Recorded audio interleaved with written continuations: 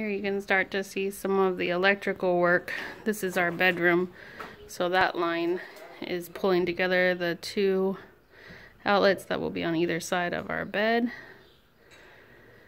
And then connects up there and then runs out. And then here there'll be one up there for the television. There's another one down here by the window. Once all this is in and the lines are run, then they plaster back over to fill in all the holes. Here we've got plumbing now in the bathroom. For the sink, for the toilet. And this is the shower. So we've got the water line running down and drain will go there. Here is where the outlet will be for over the sink. We've got 4 lights up in the ceiling. Here we've already got wires coming down. This is from inside the master closet. Apparently the house has to get a lot more messy before it can get finished.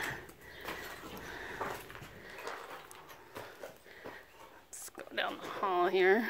There's going to be lights along the hallway. And into Kylie's room. Haven't got the outlets in here yet, but we have the ceiling light when we bought the lamp yesterday. It's cute. Kylie's excited. Go back out this way because it's a big hole in the middle of the hallway right now for the plumbing for the laundry room and the bathroom.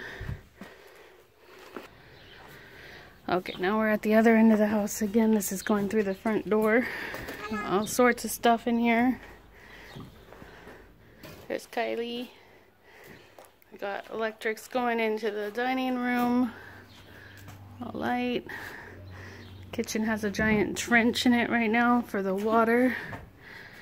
It's gonna go from the sink. It's a giant mess. And out. Got electrics going in. Lights.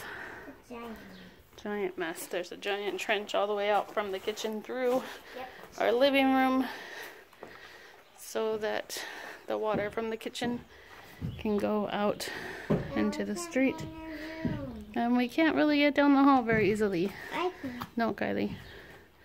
Alright, that's about it for today. Lots of mess.